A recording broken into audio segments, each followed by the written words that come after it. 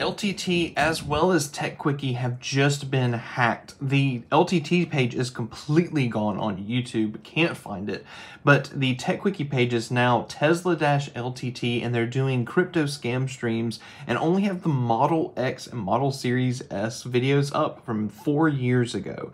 You've got to go see and check it out. Go tweet Linus and please just make sure that they see this. I think it's like maybe 5 a.m. where they are right now, so please get this word out. So make sure that they see that the LTT that we love right now is completely not available.